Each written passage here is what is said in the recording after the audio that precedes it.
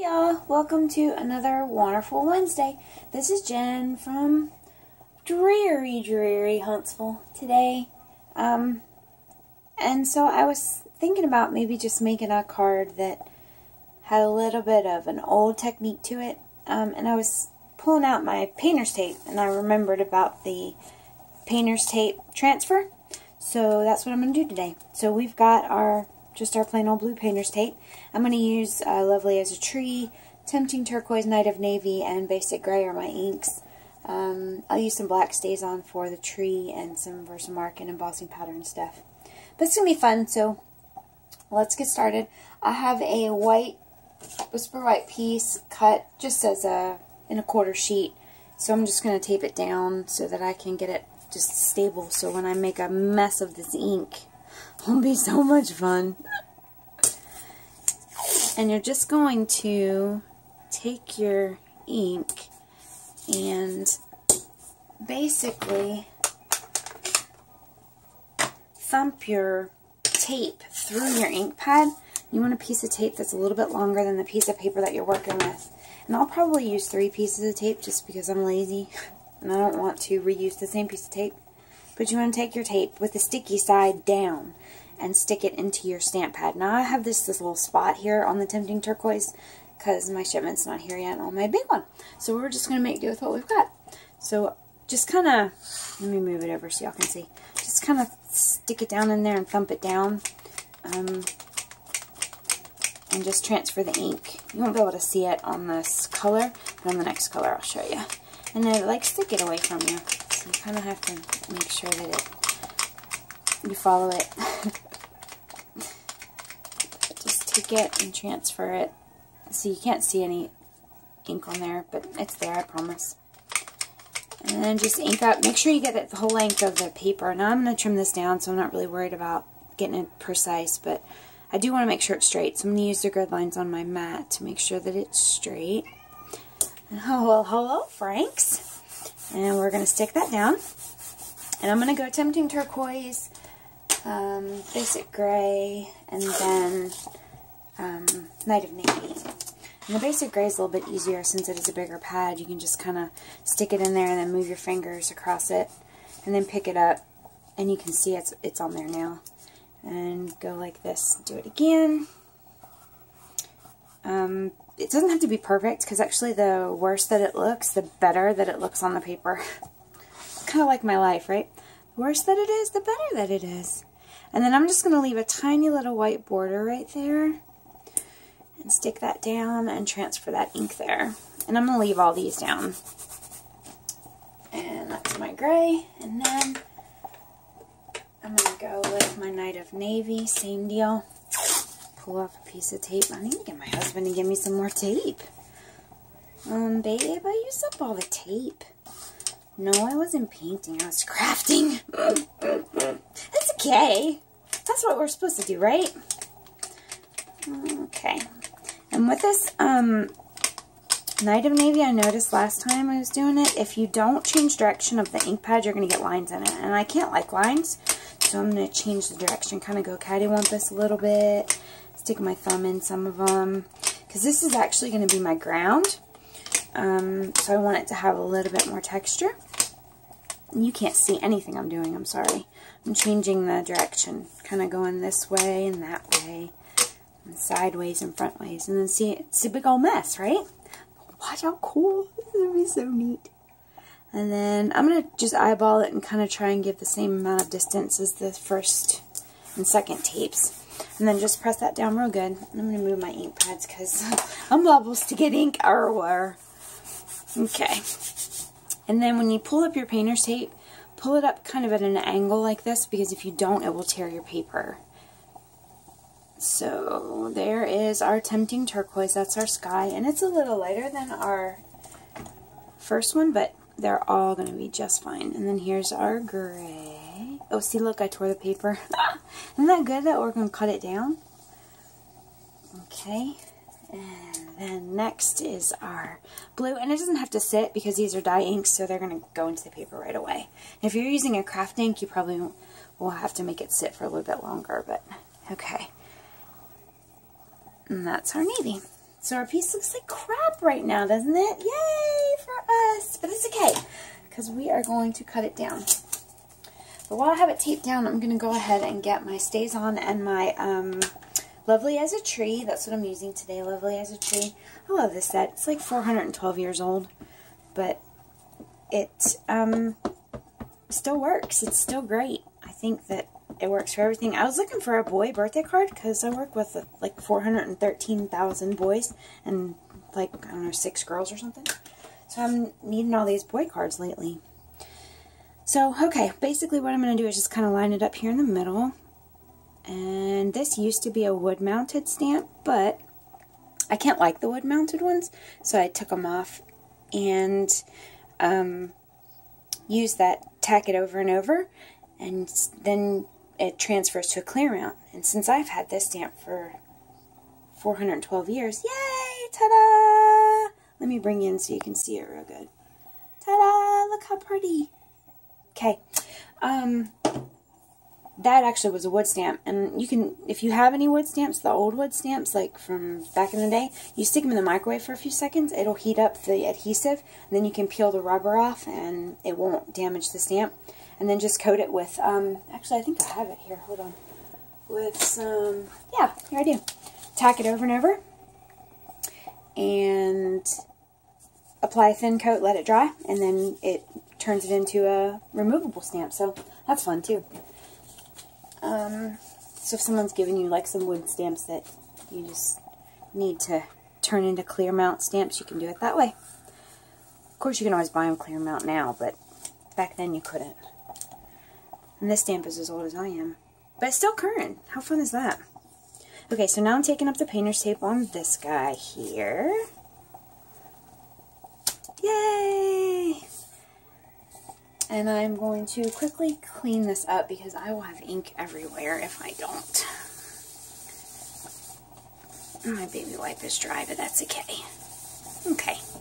And then I'm going to trim this down to 4.5 by 3.25. So your final piece here is going to be 4.5 by 3.25 on your Lovely as a Tree piece. And I'm going to take most of the white off.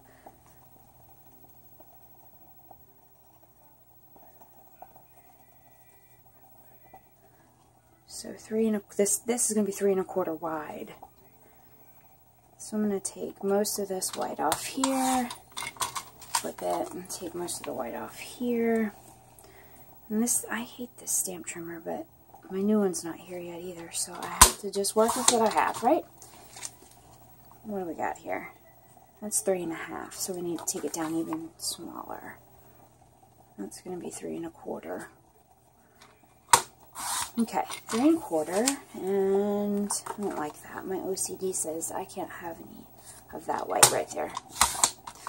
Okay, and then 4.5. So let's take, 4.5 is going to pick me there. So let's take that off of there, and 4.5 will put me there. Yeah, that's going to work out real well. Okay. Yay, look how pretty. And that's the longest part of our mess. And then what we'll do next is we will mount this piece to a piece of Tempting Turquoise that is 4.75 by 3.5. So it's 4.75 by 3.5. So we'll just flip this over and add some adhesive and we'll mount that.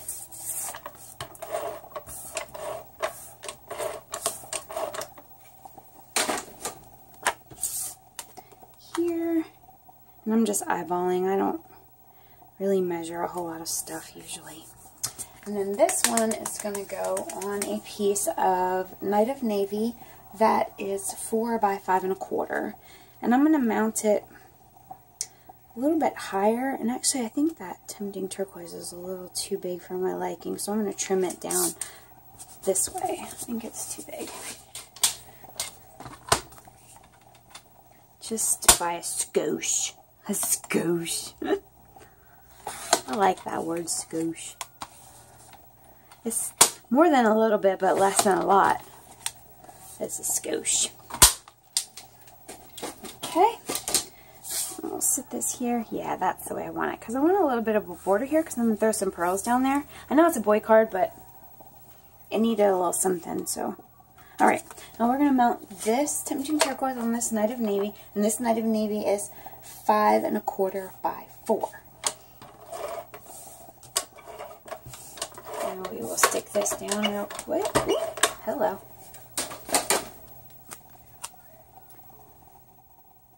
And there we go. And then I have 3 of these little pearls here. And I'm just going to stick them in the lower left-hand corner. Well, come on in, Franks. Well, hello. Come on. And then what happened? Really? My Lanta. I know it. He's a bit of a diva. He has to be part of everything. And then, actually, let me come bring you in so you can see a little bit better. I'm just taking these with my scissors and taking them off the package with my scissors, and then I'm going to stick them down to the paper. I find it makes it the easiest for me. Then I can kind of line it up and get it somewhat fixed there in the center. So there, yeah. And then I will flip this, and I'm going to attach this to a Whisper White heavyweight card base. It's just a standard card base, 4 1/4 by 11, scored at 5 1/2. And I'll flip this over and stick it to the front. And then I'm going to use the Happy Birthday from the Teeny Tiny Wishes. And I'm going to emboss that. You can't see what I'm doing. I'm so good at this. Okay, there we go. And then I have just a little scrap of, I'm going to set this over here for now. And I have a little scrap of Night of Navy, and I'm going to emboss the Teeny Tiny Wishes on there. And I need to get my embossing buddy. An embossing buddy is just a bag filled with powder that gets all the static and the oils and everything off of the cardstock for when you emboss, because it will get embossing powder everywhere. And if you've never used an embossing buddy and you've ever embossed anything and you have all those little pieces of embossing powder and stuff everywhere, you'll understand. So I'm just going to kind of line this up. Doesn't really have to be straight because I'm going to cut it out, but I am going to leave enough room for a little flag tail there at the end. And happy birthday. And then I just store my embossing powder in a Tupperware container, because I find that those little containers don't hold up to my clumsiness. So I just have a plastic spoon in there and I sprinkle it on there and kind of tap it off. And look, I got stuff on it anyway. Look at that schmutz. Okay, flip it over. And if you find, like I did, I got a bunch of schmutz on there that I didn't want, you can get a paintbrush and just kind of flick it off. There we go. That was a hair. I bet you that was Frankie's. He likes to craft with me, but he doesn't like to take his fur with him when he goes. So he sometimes leaves it. Okay, and then we'll emboss this real quick. And you know the embossing powder is done when it turns a glossy color. Looks kind of plasticky. It doesn't take very long, just a few seconds. And don't heat it too long because you'll burn it. And then it'll be brown instead of white, and that's not good. There we go. Can you see it change color? Yeah, you can see that pretty good. Okay, and that looks pretty good. Okay, and then I'll move this out of the way. Have you ever blown your embossing powder with your embossing gun and had it go everywhere? If you haven't, then forget that I said that, because I've never had that happen either. Okay, and then I'm just going to take this and cut it out to be a small flag, or a small rectangle actually. I'll flag it here in just a minute. Let's go this way with it, probably be easier. I really hope my Stampin' Up! Trimmer comes in soon, because... Okay, that's good enough.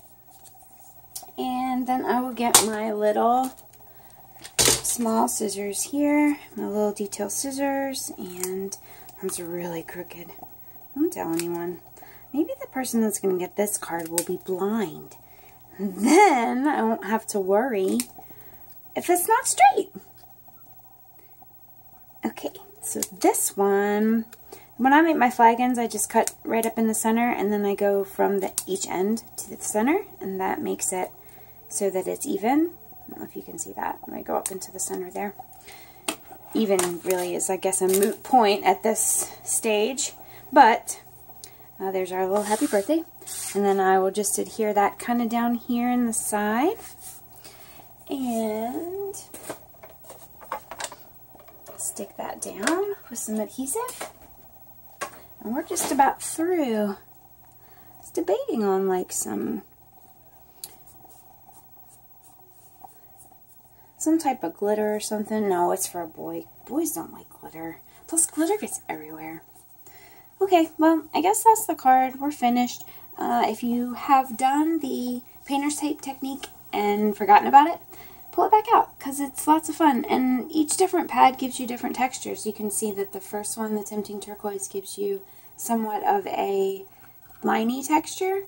And then the Archival ink gives you more of a solid coverage. And then depending on how you do your stamp and pull everything, it can be quite a textured event. Thank you for sticking around, and I hope you enjoyed this, and I hope that it inspired you to pull out a technique that you haven't done in a while. We'll see you soon, and have a wonderful Wednesday. Bye.